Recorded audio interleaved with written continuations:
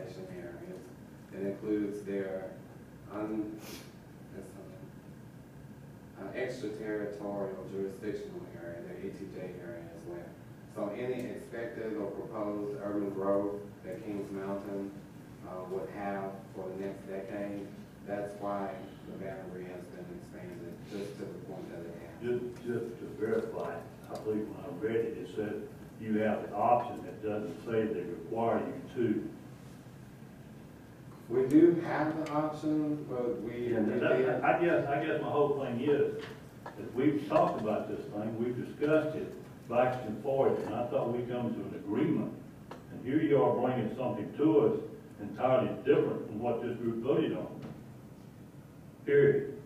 We have met. And I really think it's you because you're looking for funding, No. or you're looking for paragraph, or you're looking for something. I'm gonna be honest with you. I don't like the way you wrote and approached it because I'm the RPO representative. First time I saw this thing is when it was on the agenda. And that's not right.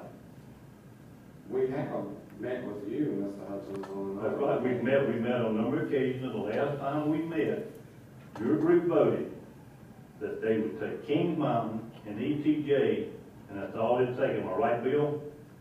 That was the vote that we had That is primarily that boundary that we Yeah. have around Kings Mountain. We did not expand it. It's not any larger. We actually contracted it since the last meeting. No, you haven't. No, you haven't. We actually- Because the last map, let me show you the last map you had, and I started to bring it, I should have, is only in the color of Kings Mountain. Because you had three different options to take, and this was the largest option, and the third option was the smallest option, just Kings Mountain and ETJ. Well, we did exclude Olive Grover. We only have a small sliver there. The actual boundary that I recall actually went a little further west. It actually went way further west, and it kind of just made a little angle all the way down to the county line. And we've excluded, we cut it. We cut it significantly. I can't tell you that. Yes, we cut off this entire red chunk. Yeah, but I know you cut it from what it was. The last time we met in Dallas, the last discussion we had, you were only gonna take in Kings Mountain and the ETJ of Kings Mountain, wasn't it? That's correct. Yeah, and that's what I'm saying, now you're coming back with something different. And that's primarily what that map is, except for that sliver of the 85 quarter down the road. And that's the only thing that is different. I guess the next question, you said we don't have to participate, but if we don't participate, you're still gonna take over the area, and we just don't have no say-so. Is that correct? That is correct, son. So it's, in my sense, it's like I referred to it when we had the last meeting, it's annexation without representation. That Central Carolina is coming in and saying, this is what we're gonna do. You've got no choices, but there are some choices. I've got several questions and several concerns as well. You and I have not met before, Mr. Graham, but I appreciate you coming tonight and explaining to me what y'all are intending to do. One of the main concerns I've got with it is this essentially, and the map that y'all have provided to us for our agenda tonight is not the map that we agreed on whenever this body voted on the section that we were willing to look at for the MPO. So I guess the concern I've got is, one of the same concerns that Commissioner Hutchins got is, we were asked how much, we gave our opinion on what we would like to see, and that was disregarded. And this is I'm looking at this as a first step, and y'all are trying to build a relationship with us. This is a terrible first step. So I don't like the track record we're on already. After talking with Commissioner Hutchins today, and he's our board representative on this, and I was just appointed as an alternate on it as well, but Commissioner Hutchins mentioned that there are some options that we have. The concern I've got is that we've got Lake Martin RPO handles the majority of our county, which is a bunch of counties that are coming in and helping us decide how we're gonna develop our county and our plan. I have problems with that to begin with. I feel like we don't really get the representation personally that we deserve out of that.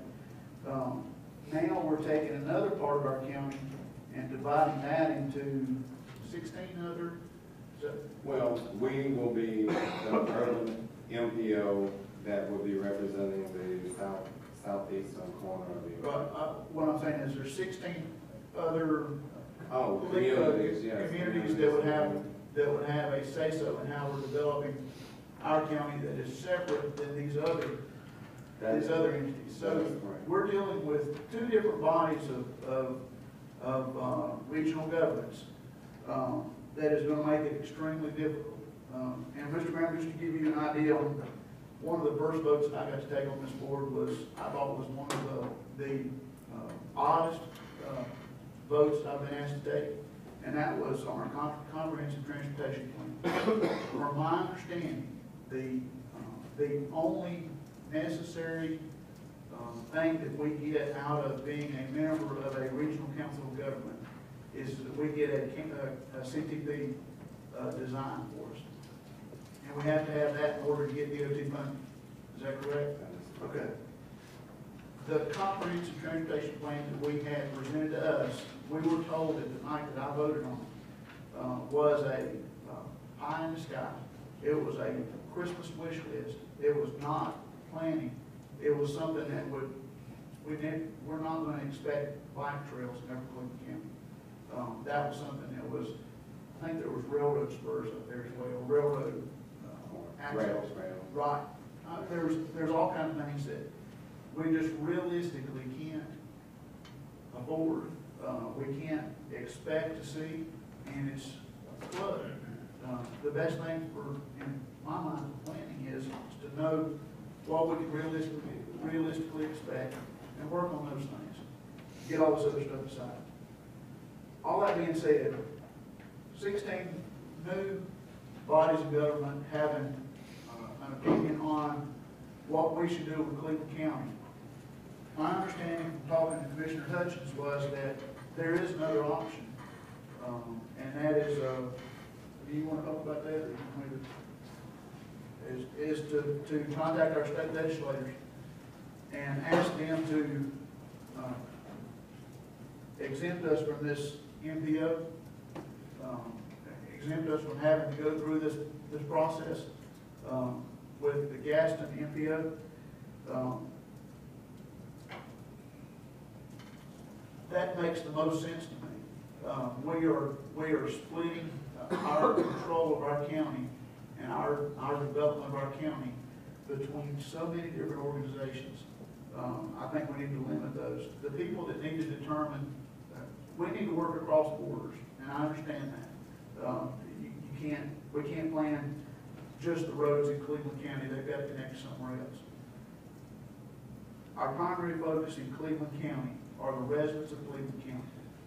It's evident from what I've seen on the map tonight that the people of Cleveland County was not the first thing looked to whenever that map was expanded. It was the benefit of the MPO. That's just the way it looks to me. So, you mentioned it was only going to cost us $2,400 a year to be a member? Yes, sir, and there are some other differences between us and the RPO as well. I understand. The total cost of Kings Mountain would have to pay $3,100 a year. Correct. Okay. So total cost for Cleveland, I mean, you know, we've got municipalities here, but we look at Cleveland County as a whole. So the cost for Cleveland County to be involved in this is $6,000 unless Grover wants a voting member, then they can pay an extra $500 to be a voting member. My recommendation to this board, after hearing what you said, is one more question. Have you already presented to City of Kings Mountain? No, you guys are the first Okay. community out of all of them. Thank you for seeing us first. My recommendation would be, one is to, maybe look at a resolution. If the board so chooses, asking our state legislators to exempt us from this MPO or requirement on MPO. The other is contact the city of Kings Mountain. Personally, I would like to see our county manager contact the city of Kings Mountain and talk with the mayor there and explain to him what we're looking at. It's their choice, I guess. Is that right? The city of Kings Mountain can do this. No, they do not have a choice at all. They do if the state passes legislation, they do. If the state does, my communication was with the Federal Highway Administration staff, and I don't even know if state legislation could trump. The bill is not ready in Okay. bill not ready in those rules that night we went over, that's one of the. The other two things really quickly is contact Isothermal, see if they would be willing to look at working with Cleveland County. And the other is to contact the UNC School of Government for an alternative method for developing our CTV, something that's a realistic plan. One question, are there any time frame on this? Yes, we are required to have our MOU adopted and finalized by the end of March. Okay. Now, commissioners, do you wish to look into other directions and then get back and put it on our agenda again in March? We have to have that information, and see what we pursue in the month of February.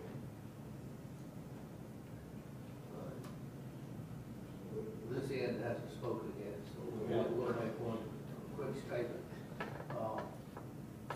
Commissioner Hutchins is our RPO representative of the board, and we normally try to do things in a cooperative spirit and support each other and operate together. And all the other points excluded, they're important. I don't mean that they're not important when I say excluded. They are important, but it greatly bothers me that our RPO representative comes into a meeting, lack of a better word, being blindsided with a representative, with a presentation. And as a county commissioner, my loyalty to the county and to my fellow commissioner, really, I don't get that, don't understand that, don't really appreciate that. As Commissioner Hall said, it's certainly not a good first step. Direction, Commissioner, do you? I have the same thoughts as the rest of the group here. I feel like that we need to have a better understanding. I guess I'm not real clear on why we voted one time, there wasn't agreement on it, and then all of a sudden tonight we come in, we have more additional areas of our county included on it. And I agree with what Commissioner Holbrook said as far as our RPO need to be more informed about it. And we as a group need to collectively understand that. Any comments, or is that a motion? Well, I guess I did. I took it personally because I felt like that when we met and we spent several meetings talking about it, this wasn't what was presented. It was a lesson plan and how we come up with this. And my concern is like Mr. Paul said, was splitting that county among different areas. He talked about 15 different voting members. That's 15 voting members from Gaston County. Like Gaston City, Gaston County's got, what, 2 or 3, and each one of the municipalities throughout Gaston County has got 1. So that's a 15-2 vote. That concerns me to start with, even if you've done it. And you said, well, years to come, there's not going to be one planning organization. And you remember my comment was, well, let's go for the whole county and let's combine the 2 counties and give each one equal voting rights to balance it out. So that wasn't took into consideration. So we spent a lot of time in trying to come up with the best plan. And for some reason, it would change, so. What direction we must go? I think what Jason and I talked about, I think we need to preclude any action to halt this at the time, where it's legislative or legal action. And doing some research, they didn't have it in it, but I do know they said that the state government can exempt us, can pass a law that an MPO cannot exceed their boundaries into another county. Even with this mandate you talk about, even with the mandate, that was something that we read. And I think that that's the way to go at this time, because we start splitting the county up, and Gastonia takes 20% of it, and the next thing you know, Lincoln becomes the MPO, and they want to come in on the lower end. I think you did take Sherrville and some of the other areas in. So, you know, they're staying in the RCOs and different things. I think our best thing right now is to stay with the RCOs. You know, stay with one planning area to help. Well, I understand that we have to make a decision on March. You need to make a decision unless you want to pursue the option of going to the state legislature. You have the option of either signing on to this MPO as proposed or opting out. And I think Mr. Hutchins had mentioned, you know, his interpretation of opting out was we would still have the boundary the way it is on the map there, and you guys would not have. No, my interpretation is the state passes a legislature stating that you cannot cross boundary lines, and you don't come into Cleveland County at all unless it's a volunteer basis. Right. Which would be Kings Mountain.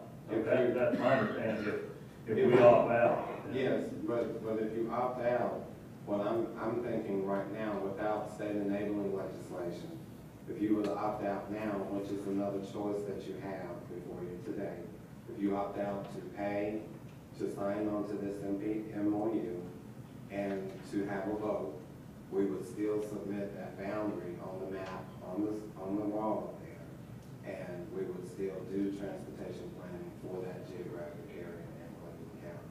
And you guys would not have to pay, and you would not have to pay. Mr. Chairman, Yes, sir. is it in order to make a motion? Yes, sir. I would like to make a motion that, since our RPO representative wasn't really informed coming into this prior to the last meeting, and since we have a lot of questions, that we give him a chance to clarify everything where he feels comfortable, it comes back to us at our next meeting and says, this is what I propose. So I would make the motion that we table this thing, give Commissioner Hutchins a chance to review everything, come back to the next meeting with a recommendation from our RPO representative. Got a motion that we table the decision on the MPO and that Commissioner Hutchins, his direction would be to try to find all the information he can until I get to be. That's correct. I have a second. I'll say. Any other discussion or comments? Hearing none, all in favor, please raise your right hand. Opposed, like sign. All right. Thank you, sir. Thank you. Hope you feel better. Thank you. Mr. Carter, if you'll continue, please.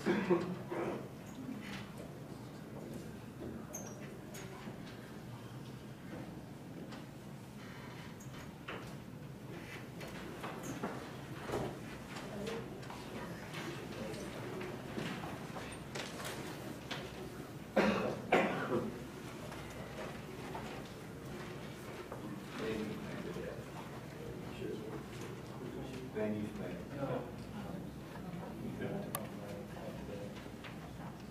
We have tonight for your review an amendment to the land use plan. These are parcels, the large parcels are currently owned by Cleveland County and being developed for industrial use, but it's not reflected in our current land use plan. The brown area is what we have designated in our land use plan currently for light and heavy industrial use. And these parcels are just north of that area. in the intersection of Washburn Switch Road and Farmville Road. So we're asking tonight that you expand that brown area to include those additional parcels and also code them as light and heavy industrial. And you see Shelby ETJ just below that, and some of those parcels down there are also included in the industrial park that's currently being developed. Commissioner, you heard of land acquisition, plan, or bill, For planning for planning board, that, I think we already have some heavy industrial in there now, right? plans for it, I don't think This is there's the Washington Switch Business Park. So this is the park we bought a couple years ago that we were recruiting for heavy and light industrial. That's the David C. Deere Industrial Park, nobody wants to name on it, right? No, that's not the Deer Industrial Park. Where's the other? Clearwater. That's the Clearwater. Clearwater, yeah. Anyway, we need to revise the land use plan, and I'd like to have a motion to do so. So moved. Second. Overruled. Any other questions? Hearing none, all in favor, please raise your right hand. You, right on, your way. My favorite stuff.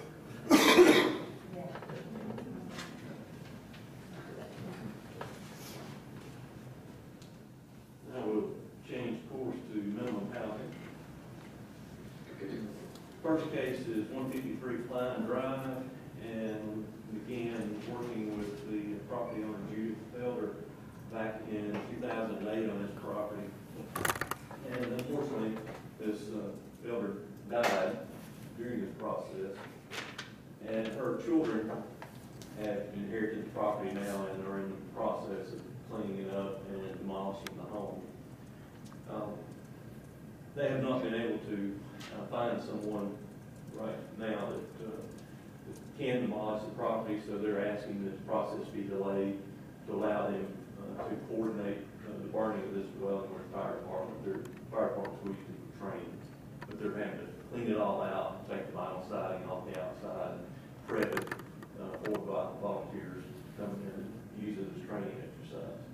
And the children are here tonight in case you have any questions of it. Any questions, Mr. Carter? No, I think it's a very good move that we use it for training exercise. And this is no other state law, I'll make a motion that we do allow them a period of time and coordinated to build to get demolished and taken care of. How much time, Mr. Hutchins? How much time? Leave it to build. An additional 90 days? 90 days. A motion from Mr. Hutchins that we give the family 90 days, and then Carter report back to us. Second. I'll second. Second, Mr. Allen. Any discussion, questions? All in favor, please raise your right hand. Thank you. Thanks.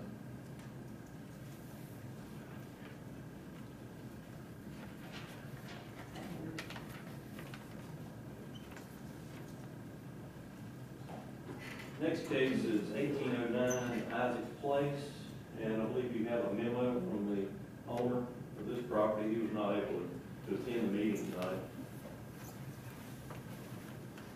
Now, this is a new owner. He acquired the property,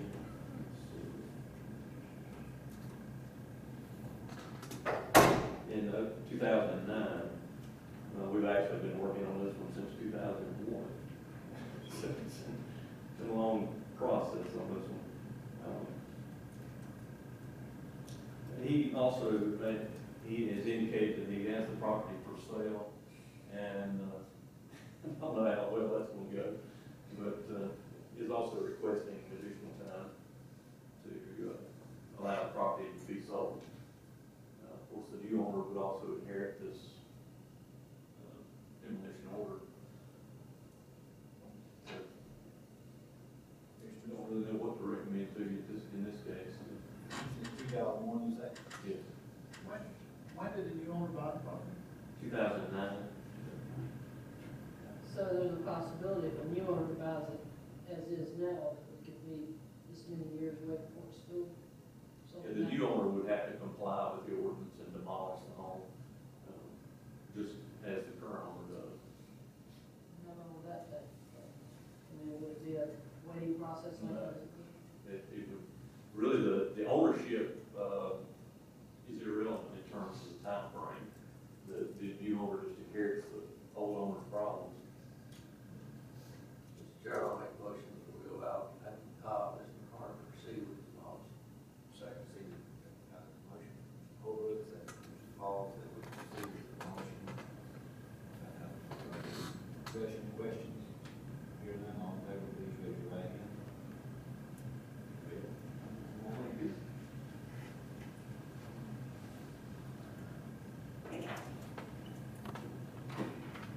107 Shank Farm Road. This owner did come by yesterday, and he works at night, so he was not able to come tonight either.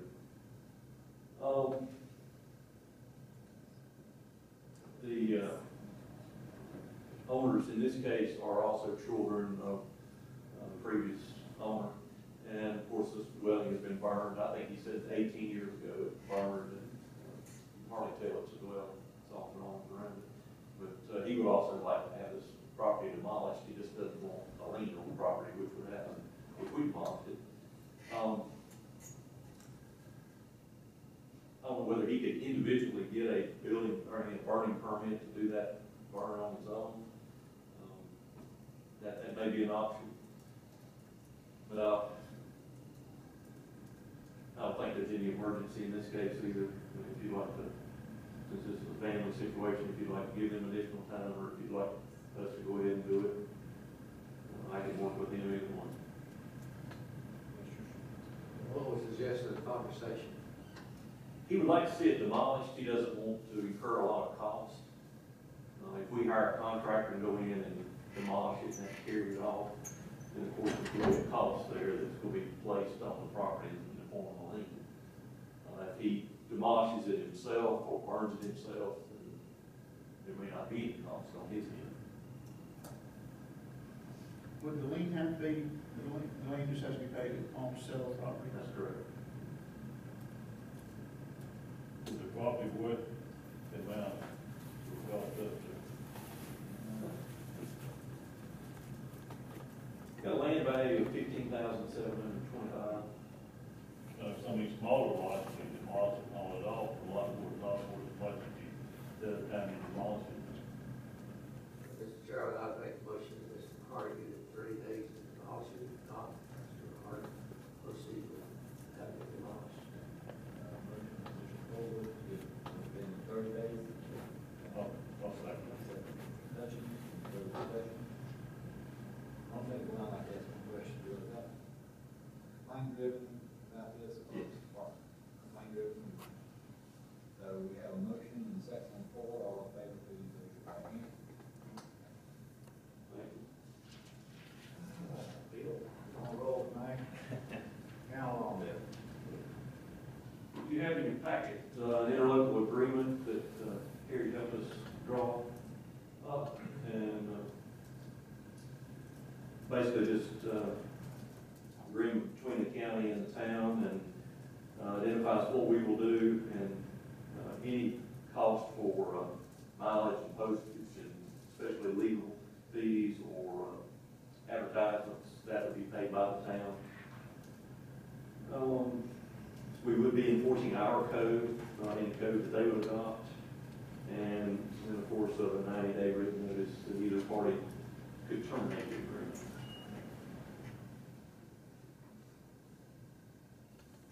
Any questions? I do, and collecting the fees that we would charge to break even, that's all we're charging for.